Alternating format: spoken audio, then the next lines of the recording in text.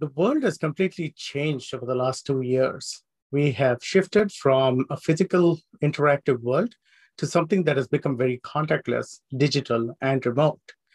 And there are companies that are trying to adopt this new way of working and interacting with customers. And that has caused so much of stress and anxiety for them. In addition to that, most of the remote workforce is now remote, and they are not just working from home, but they also have their loved ones. They have their children attending schools. They have their pets. They have so many other things. They have life going on around them. And that's why it's not work from home, but it's actually existence from home. And with so much of stress and anxiety within our lives, we need empathy. I'm Gautham Pallapa, and I'm an executive advisor at VMware, where I focus on business transformations for enterprises that are trying to convert to a contactless digital and a remote world. Today, I am extremely excited and happy to talk about empathy, which is a huge passionate topic of mine. I've been working in the industry for over 15 years, and empathy is at the core of everything that I do. And I'm really happy today to be sharing some of my thoughts about empathy and also how we can make empathy a part or a core tenet of your enterprise. I'm going to share Project Athena, which was one of the projects that I kickstarted and I drove for a couple of months in an organization, and I will share the results and the things that came out of it. And one of the things that I'm going to share is how we crowdsourced empathy through Project Athena. And I will also give you suggestions and tools and tips on how you can rethink and reimagine your current processes and how you can transform your organizations and make empathy part of your core tenet. So let's get started. First, I would like to start off by level setting and defining empathy, because empathy is a huge umbrella term and it means different things to different people. So at its core, empathy is love and understanding for human beings. And when we reach out to people and make sure that we are all collectively working together and we're being happy, we are exhibiting empathy. In an enterprise setting, empathy is the ability to step into someone's role, look at things from their point of view, and understand why a particular action was taken or why a decision was made. And that is the core of empathy in an enterprise. But all empathy is not the same. There are actually different types of empathy. The first type of empathy is cognitive empathy, and this is something that is the most common type. It's the ability to put yourself in someone else's shoes and try to think or feel what they might be feeling. This kind of empathy doesn't require any kind of emotional engagement. It's a very rational and independent approach. And a lot of people who are in a negotiating role or who are sales executives or maybe in the field or executive leaders are very, very prone to using cognitive empathy in their day-to-day life. The next one is emotional empathy. And this is where you are able to share your feelings and have a deeper understanding with someone else. It creates that genuine connection with someone. So, for example, team leadership is a really good example of emotional empathy. The third one is compassionate empathy. And this is the most active form of empathy because this not only allows one to be concerned and allow them to experience emotional pain, but also to take practical steps to reduce that pain for the other person. And that's why it's also called as affective empathy. Mentoring is a really good example of this. So when it comes to me, and I'm very passionate about empathy, and I have a book coming out actually late summer, which is called Leading with Empathy, where I touch upon all the various ways in which empathy can influence leadership and how it can transform organizations. But for me, my guiding principle for empathy is that when I can look at a human being and I can put myself in their shoes, if I can understand the pain and the stress that they're going through, and this is the most important part, if I can value their happiness above my own and do something about their pain, that's when I really feel I'm empathic. So as you can see, I lean more towards the compassionate empathy portion of demonstrating empathy. And all the actions and the various experiments that I've done with empathy are more aligned towards compassionate empathy. So here are some basic benefits of empathy. When you have empathy, you have trust and respect. When you have trust and respect within your teams, you have team bonding, you have collaboration, you have communication. And as a result of that, your psychological safety increases. And when people feel really safe, they're able to take risks. And when they take risks, they can experiment better. And they're comfortable with failure. And so their innovation increases. And that overall breaks down the silos. There is no us versus them. And this causes a positive culture for the organization. And eventually, you get happy humans. And that's what we want. So today, I'm going to be talking about how to crowdsource empathy and how we actually transformed an organization using empathy as the core tenet, but also using lean, agile, and DevOps practices. So here's the situation that we had. I was leading an engineering organization. It was a fairly large organization, and we had a very suboptimal SDLC. So for example, if we were not in the product management realm or in that particular department, we were not actually allowed to ideate. And any ideas that we gave were just put, on the back burner. It took around 35 days on average for requirements and design to actually come back to the development and the testing teams. And this was like after interactions with the customer and going back and forth, and there was a considerable waste there. From a dev test perspective, there was a constant friction between them. It was an us versus them mentality. Devs would just throw something over the wall and expect the testers to test. And then whenever testers would open bugs, the devs would just say, works as designed or works on my laptop. I don't know what the problem is. And so there's a constant friction that's going on over there. And then after it passed all those various things, we had the change advisory board. We had manual oversight committees where we had to assign our names to every single release. So if something went bump or something went wrong, it gave in the concept of one throat to choke. And deployment was a nightmare. It was like deployment Tetris. We had to figure out what to slot in where. The environment was considerably brittle, and there invariably were a lot of breaks. This entire SDLC process from ideate to go live on average was taking us 183 days, and that was considerably huge. Just imagine today in this way of working, if it takes us 183 days to release a feature, we would lose all our customers. So this was not a really good state. In addition to that, we had high attrition.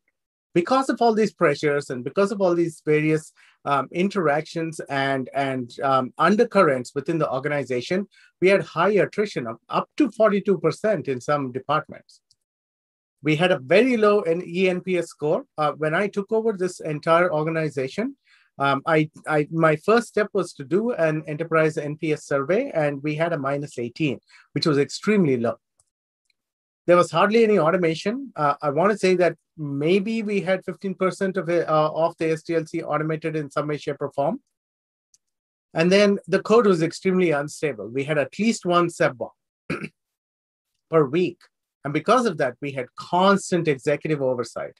Deployments were always on Friday nights. And so if something went bump, that meant that there was no weekend for all of us. We had to have all hands on deck. And that was the mentality within that organization. So it had to change. The organization, and this comes from Ron Westrom's typology of organizational culture. It was pretty much a pathological organization. It was more power-oriented. And there were pockets where it was rule-oriented or it was bureaucratic. And there was some cooperation, but there was not a lot. And so the goal was to shift to a generative organization or a performance-oriented organization. And that was what I was tasked to do. I want to share two of my fundamental beliefs. My first belief is that happy people are productive people. So everything that I do is focused on making sure that my people are happy. My next belief is that strategic disruption leads to progress. It's not disruption for the sake of disruption, but you want to be very strategic about what you are introducing into your environment that will lead to progress. And these are my two fundamental beliefs, and these are my guideposts that I've used throughout to help transform organizations. So the first thing that I did was I talked to my managers and I said, we need to have a work-life balance. We're having too much of unplanned work. And so I sent a memo to everyone and I said that there is no weekend work or overtime work without my approval. And the approval has to be given through the directors of the organization, where they had to justify why this overtime or this weekend work was needed. What I was trying to do was trying to get the patterns or trying to see if there was any reasoning as to why we were working so much of overtime. The next thing is we did a value stream map, and this is a very lean process, right? We take a look at the entire flow of value within the organization. We do process analysis and look at how we can modernize the process. But this is slow and it takes time. But this was the very important step for visibility and for understanding how value is being transformed within the organization and where waste is. And so this is an important step for us. And then afterwards, the third most important thing was I wanted to make sure that we were going to increase psychological safety. We wanted to embrace failure. We wanted to change the mindset of the leadership. We wanted to bring in trust and collaboration and innovation and start moving towards a generative culture. So I kicked off Project Athena. Project Athena, I named it after the Greek goddess of war, handicraft, and practical reason. And it seemed very befitting for the situation that we were in and what we were embarking on. So we wanted to have a war on process overhead. So we wanted to eliminate waste, increase the automation footprint, reduce the manual toil, and modernize the flow. So as you can see, it's all lean, agile, and DevOps concepts. The next thing I wanted to do is, since I wanted to also perform a cultural transformation or an organizational transformation, I wanted to crowdsource empathy, to improve that collaboration and reduce the friction and treat people as people, right? And provide and improve that psychological safety that they have, which brings and gives that better culture so that people can embrace failure. They can fail fast, fail often, and fail cheap. They can innovate. We can change the executive mindset and move towards that generative organization that we were aspiring for. The first thing I did was I trained everyone on Lean, Agile, and DevOps. It was mandatory. So Lean experimentation was going to be one of the fundamental pillars that we were going to use, especially the build, measure, learn, and feedback loops. Then we trained them on Agile practices. So pair programming, TDD, cloud native approaches were something that I drove within the organization. And this was for everyone within the org. It was not limited to just the devs and the testers. And then finally, a DevOps mindset. We wanted to bring in that operational efficiency, CI/CD, and automation. And so taught them about DevOps as well. Next, we wanted to bring that executive visibility, right? We wanted to change the mindset. So I identified a prime location, which was just outside the elevators. On the left side were the offices of the executives, and on the right side, we had a couple of other glass walls, and I commandeered those glass walls. I created all the stickies and created a large Kanban board. We had a progress meter, which was going to show how much of value we were adding through this particular project. And we had an open backlog. We said that anyone could add to the backlog as long as they were able to collaborate. We must have at least 2 people working on a particular card. We identified themes based upon surveys on where we had the most lift or where we could build the momentum. And then we had a card layout, which had the hypothesis, how much of time could be saved by executing this. We had a definition of done, and we had a measure of success for each of these cards. And I mandated that at least one manual process had to be automated through this particular card process. And so we built the backlog. We used to have a weekly stand-up. We used to celebrate successes and wins, and they used to move through the cards. It was pretty simple. It was to do, doing, and done. We vote upon the things that would be flagged as to do within that particular iteration. And we kept the iterations really small. None of the cards were going to be more than 2 to 4 weeks. So 2 iterations.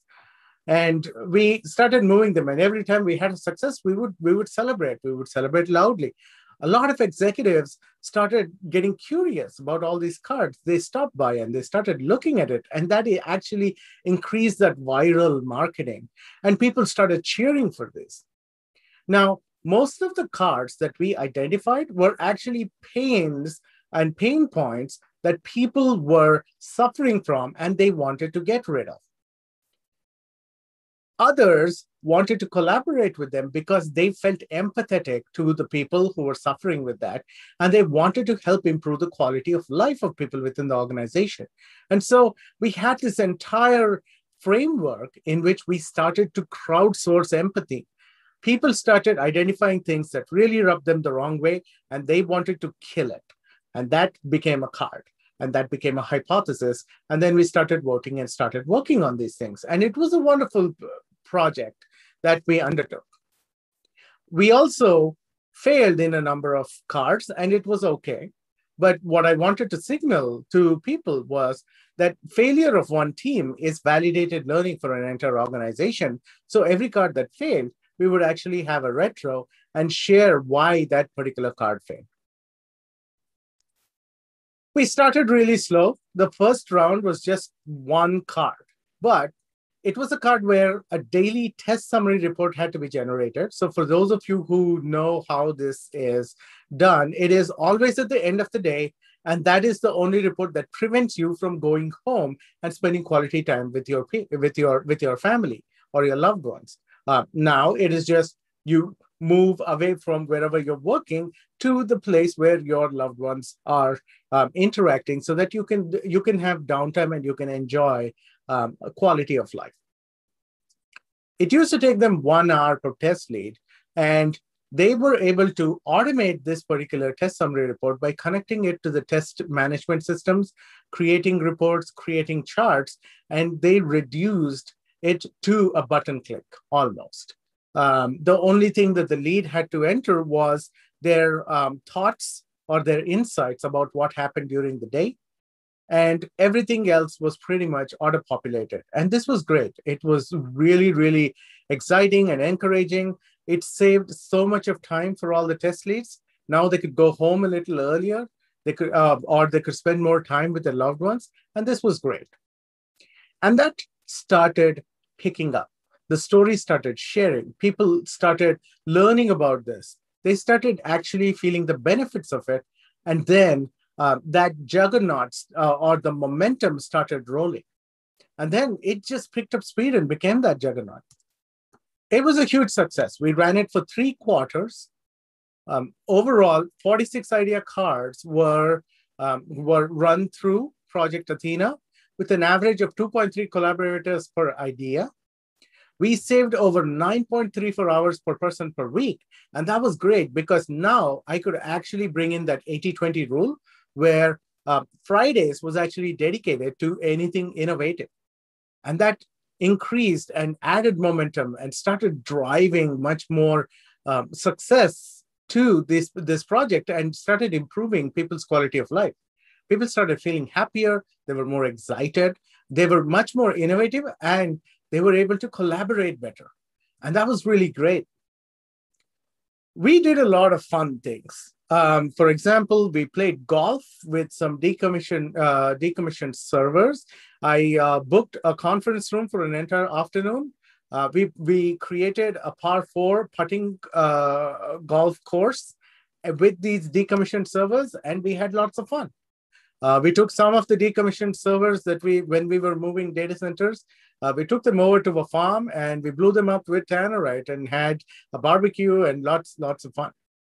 There was a particular framework that was really causing us a lot of pain. We We assigned a team to it. They broke every single record and made phenomenal progress on that one. And so I took them to a cigar bar and I opened a $7,000 bottle of bourbon and we smoked cigars and talked about all the various things that happened and how we enjoyed it. And it was great. So we had lots of fun. We started becoming much more positive. We started becoming much more collaborative. We were much more relaxed. We had less stress and we were happier. So before, as I said, it was taking 183 days from concept to consumption, 15% automation. The mindset over there was that, 100% uptime, zero defects, and failure is not an option, right? That's something not sustainable. We had up to 42% attrition in some of the teams and an ENPS of minus 18. But after we ran it, our concept to consumption just through Project Athena, it went down to 21 days. It was phenomenal. We had over 87% automation with it. Our number of incidents reduced. We were able to roll back or roll forward really quickly. Our attrition went down to 6.4%. I had people who had quit, learn about these things through their friends, and want to come back. And they joined us, and that was a really proud moment for me. We had so much of psychological safety and innovation. We were able to embrace the failures. It was really great. And then after 3 quarters, we took the ENPS score, and our ENPS score went to 35, plus 35. And after that, I had to move to a different role. But what I've heard is that Project Athena continued, and it still has so many fun stories it's really, really great that we were able to crowdsource empathy. But not only that, we were able to rethink and reimagine the way that we approach problem solving, or the way that we deconstruct a problem and not go through a traditional mechanism. And that is one of the core things. You want to make sure that anything that you do is to improve the quality of life of people and make them happier. And you want to empathize with them, and you want to reduce their pain. You want to do something tangible that will reduce their pain. And that is something that really helps. I want to share another story, which is more around rethinking and reimagining. This is performance testing, which is really painful, especially when you have a new flagship product, a platform that you want to deploy and have your mission critical apps on. And we wanted to do something different. We wanted to rethink and reimagine the way that we tackle this. And so this is a story of how I fondly want to think of, where we hardly slept for 48 hours, we pushed people to learn new things, and we ate a lot of pie. So here's the problem. We were on a cloud journey, and we had adopted a particular platform that is Tanzu Application Service for the hybrid cloud strategy. Now, that was the flagship product, and so we had to perform every kind of test on it. So load, stress, soak, spike, duty cycle, you name it, we had to do it. And if we were to do it in the normal way, it would have taken a lot of pain, a lot of suffering. It would have taken 4 to 6 months if we went the traditional route. And this was not acceptable. We wanted to find a different way. So we wanted to rethink and reimagine the way that we attack this problem. So brainstorming with my teams, I said, how about we just crowdsource this? Have a hackathon. And we said, okay, let's do it. And thus we had the Pi Day hackathon. It was on March 12th and it would end on March 14th, which was Pi Day, which is in my mind, one of the nerdiest days ever. It was 48 hours of intense coding. We decided to open it up to everyone. Any bold idea, as long as it was legal. We wanted to improve that collaboration, and we wanted to allow people to fail fast, often, and cheap. And so we said that they had to be a team of 3 or 4. They had to demonstrate working software. We wanted to push people a little more. And so we said that they must create a video showcasing the business value, not command line interface, not any code, but showcasing the business value. And the video had to be a minimum of 3 minutes. And since we were performance testing the platform, we said that they must have also deployed it at least 3 times from dev test into production. We ran 8 social experiments, all ranging from adoption of the platform to how quickly they could learn, entrepreneurship, collaboration, how much discomfort people can get, how much they can self-learn, who are the change agents or the people who will rally around this and who will cheer for this, and psychological safety. We had a number of functional experiments where we were capturing the data's actual fire drills for our platform operators. And we also wanted to change the behavior, right? This was in the same organization where it was 183 days concept to creation, and the mindset was that way. So we wanted to bring in that failure. We wanted to teach our executives and tell them and expound the fact that perfection is like the horizon. You grow only when you constantly strive for, but you never achieve it. And so there were 26 teams. It was a great success. There were 26 teams across the world. 18 finished with the videos. That was great. We had 3 patent filings through during this. That was amazing. We even had HR and accounting teams come in. We had lots of data. But here's the most important thing. We had 648 commits in 48 hours. That was unprecedented. That was something that we'd never heard of within the organization. And then we had a lot of fun. And of course, we had pie. We had lots of pie in the celebrations. And my teams, being engineers, they decided to create everything from scratch. So all these trophies are created from scratch. We even had someone who had a laser etcher in their basement, and they etched all these medals. And then if you can see on the rightmost side, we actually had a prize for the epic fail, which was to celebrate failure. And the prize for the epic fail was actually higher than the grand prize, because the person who had the epic fail, they had to share their story of why it failed and what went wrong and everything that they had to go through. So again, trying to embrace failure and trying to bring it. Those are the things that we did. And it was great. It was a lot of fun. We tried to rethink and reimagine the way that we approached problems. So how can you crowdsource empathy within your organization? I would say start small. Identify some process or activity that you can rethink and reimagine to transform or innovate. Something that causes pain, and do something about it. Empathize with the people who are going through the pain. So, put yourselves in their shoes or from their point of view. And then over the next 6 months, conduct experiments and track those results. See what happens. Measure your success. See how much of uplift that you had. Have a progress meter. Announce it. Share it on social media if you can. You can use the hashtag Lead with Empathy. That is something that I post a lot of things with. So feel free to tag with that particular thing. Share it on social media. Obviously, you can anonymize it depending upon your organization. Or if you don't want to do that, and if you want me to be the storyteller, obviously anonymized, I would love to hear about your stories. So you can email me at that email address, and we can share the wealth of information and the goodness and the positivity that we get through all these small changes. And through empathy, we can drive organizations and get a better culture. Thank you. It's been great. Empathy is a huge passion of mine. I really, really enjoyed sharing the stories of how we crowdsourced empathy. And I really look forward to hearing from you, both on social media and through email. You can also tweet about it. And I look forward to hearing your stories. Thank you.